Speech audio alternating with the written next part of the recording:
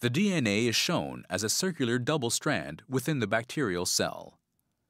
Like the DNA of all living organisms, it contains the unique genetic code for all of the proteins required for bacterial survival.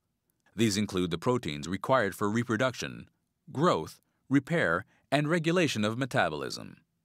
It also codes for the 3 kinds of RNA that are essential for carrying out protein synthesis. These are known as ribosomal RNA, rRNA, messenger RNA, mRNA, and transfer RNA, tRNA. In order for the bacteria to begin protein synthesis, the double-stranded DNA molecule must first unwind and separate in the region which codes for the specific protein that is to be made. Only one strand of the DNA serves as a template for this process known as transcription.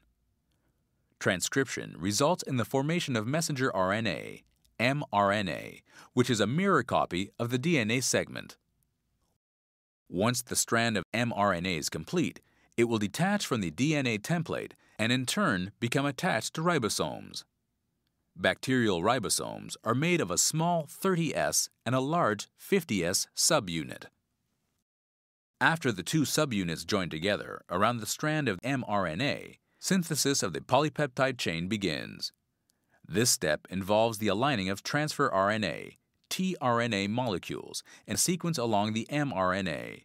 Each tRNA carries a unique amino acid determined by the sequence of the tRNA, which, when aligned along the mRNA and ribosome, join together to form the polypeptide chain. This step is known as translation. The ribosome will continue to add amino acids to the growing polypeptide chain until it reaches a point along the mRNA that signals it to stop.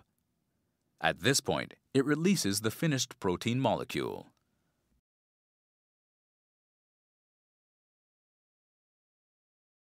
Macrolide antibiotics, such as erythromycin, act as inhibitors of protein synthesis by attaching to the 50S ribosomal subunit. As a result, they block the ability of the ribosome to synthesize the polypeptide chain. By inhibiting protein synthesis, macrolides are considered bacteriostatic antibiotics. However, at higher concentrations and with lower bacterial density or during rapid bacterial growth, macrolides may be bactericidal.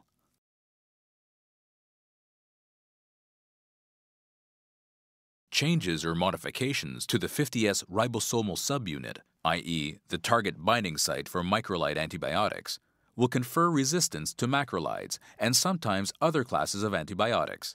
This type of resistance may be of a high level.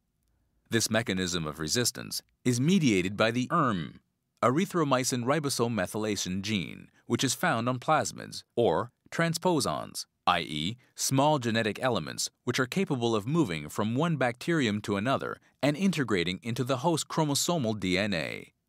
Copies of the gene are transported to other bacteria via plasmids or transposons through pili-like channels. The gene is incorporated into the new bacterial genome. During the process of protein synthesis, this bacterium will transcribe and translate the genetic code of the gene, resulting in the production of a protein enzyme capable of methylating the 50S ribosomal subunit at a specific position.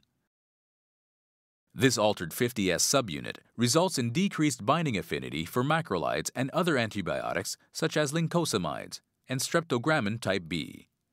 This pattern of resistance is referred to as the MLS phenotype.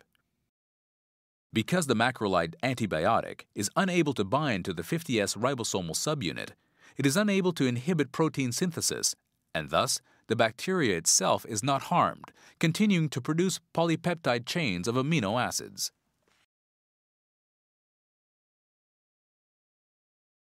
A second mechanism of bacterial resistance to macrolide antibiotics is mediated by efflux pumps. These efflux pumps are encoded by the MEFA gene, which is a transposable element.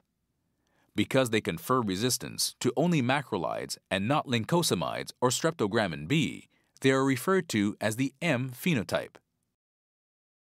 The efflux pumps are energy dependent and for S. pneumoniae result in moderate levels of resistance.